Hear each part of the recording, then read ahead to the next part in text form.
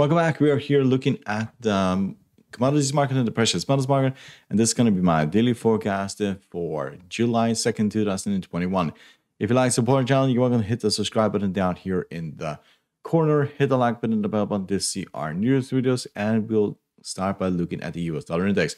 And as you can see, we had rallied higher today.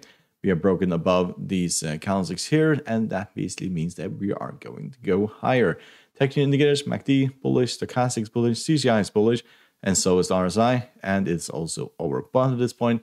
And it kind of looks like we are heading towards the 300 moving average up here at 92.85 before pulling back. So at this point, we'll get significantly overbought and overstretched and run into a massive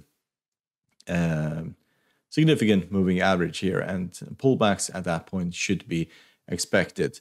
So up at roughly 90, 92, 90, give or take, around that area. So let's look at oil. Yes, oil rallied all the way up towards roughly, give or take, 75.69. So oil is getting into a territory where we saw it absolutely collapse not very a long time ago. This was back in 2018. Infamous tweet from Donald Trump got this market to completely collapse.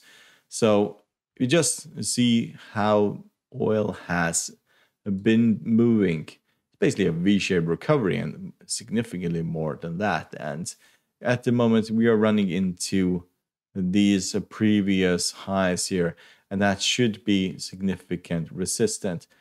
We are also overbought at this point. We are at 71, where we were a little bit higher, and technical indicators are slowly turning around. It doesn't mean that this market is going to collapse. We don't have Donald Trump in the Oval Office anymore with his tweet, or it doesn't even really have a tweet account anymore. So we probably won't see that effect of this dropping down to the 40s, but it could drop towards support around here at this 70 and 72, give or take, and the 50 moving average down here at 68. So this won't continue forever. It can't. It will basically ruin the world economy if it goes above 120 to 150, those areas back like we had back in 2008. It won't go to those levels, and therefore there will be a pullback at some stage, but those pullbacks have been bought into. You can see the 50 here bought into very aggressively, and so also just getting close to the 20 exponential have also been bought into as well. But at this point, if this continues, then probably 80 will be our target for basically the end of July. So let's look at natural gas. So natural gas, yes, this is basically what happens when you get this far outside of the Bollinger Band. You kind of collapse, and it doesn't mean that we are completely going to collapse. There still have extreme weather conditions, but we may pull back towards 3.5, and probably the worst case scenario down here at 3.36, which is the middle of the Bollinger Band, and also the previous highs here. Technical indicators are still very bullish. MACD is bullish, stochastic is bullish, CCI is bullish, and RSI is flat, and we are overbought at this point. So pullbacks will mostly be bought into around the 20 exponential area and the 20 simple moving average. So let's look at copper. So copper continues to struggle around the 20 exponential. If you look at the weekly charts, they are looking a little bit better for copper. It's found support down here at the 20 exponential in the weekly chart. However, technical indicators for the weekly chart are still very, very negative. This was rallying for a full year before taking this dump to the downside.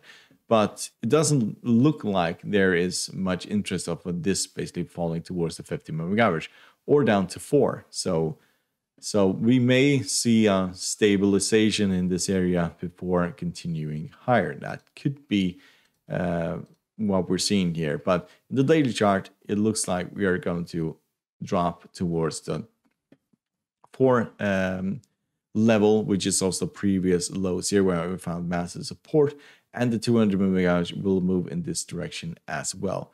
We are finding massive resistance at that 20 exponential here, so if we don't manage to cross above that, then we are dropping lower. So let's look at gold.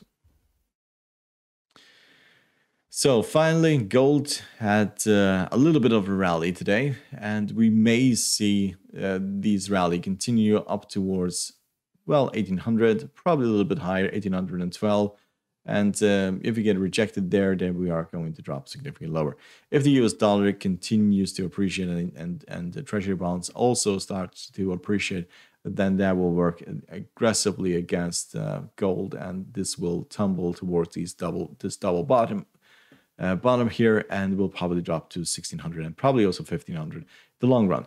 We were significantly oversold, so a pullback was expected here, even though we are far away from the bottom of the Bollinger Band. But we are seeing the 20 exponential racing down and also the 200 moving average racing down.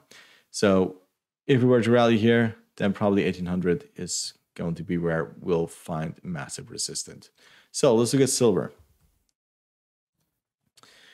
So silver is still hanging around here in between the 200 and the 20 exponential. And as long as that is the case, we're not going anywhere. Technical indicators are all over the place, so we need a break below here or break to the upside.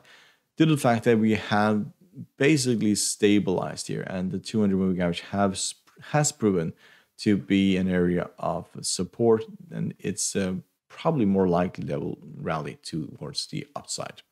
So let's look at platinum.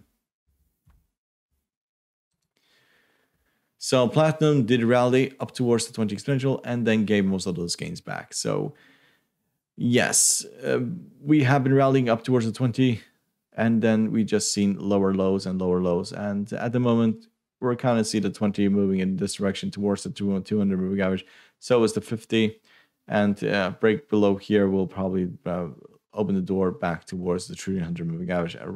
So it is very risky at this point to buy into this. It is probably going to be sold into the closer that we get towards the 20 exponential. Technical indicators are fairly all over the place at this point. So let's look at palladium.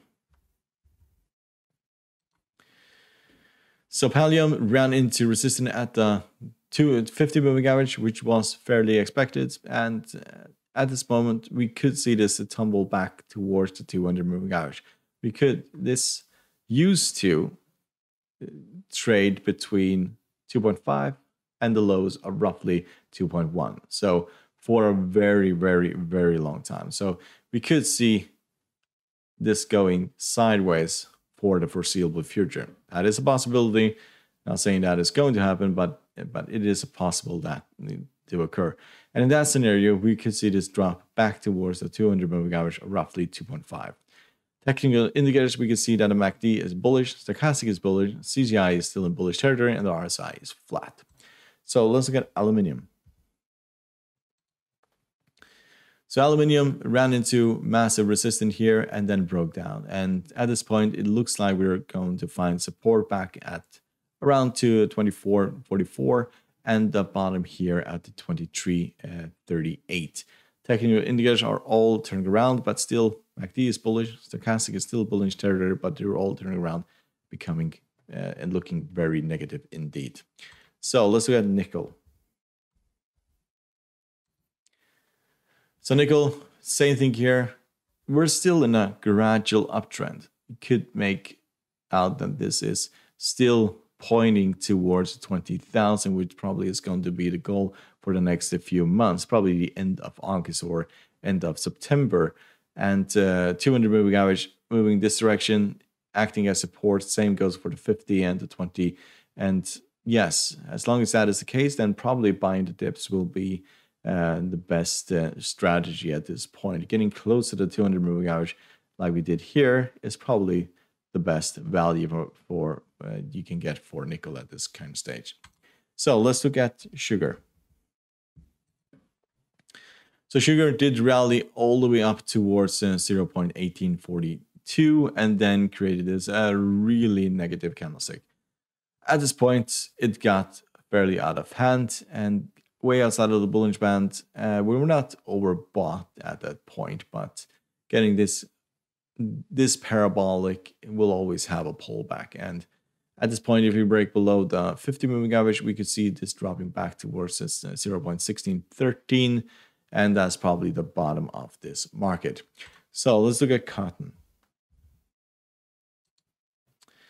So cotton did break down very aggressively yesterday, rallied quite nicely today, and gave most of those gains back.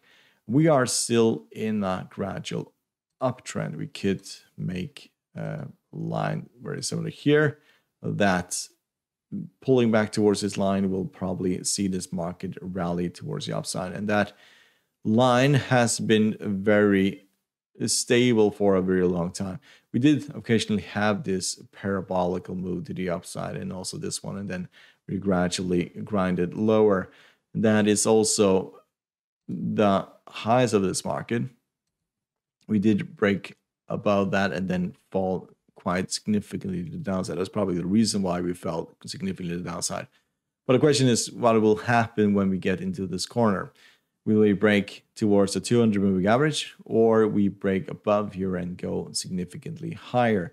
Because breaking above here, we'll probably target back to these previous highs of 0.9496. So let's look at cocoa. So cocoa, yet again, we are still in this, downtrend. We can write it up here. The highs being roughly here, rallying up towards this resistant line. We'll mostly get this basically be sold into, and the bottom should be at this point around 2330. So break below here, that could open the door to 22, 26, and then all the way down to 2089, and so on and so on.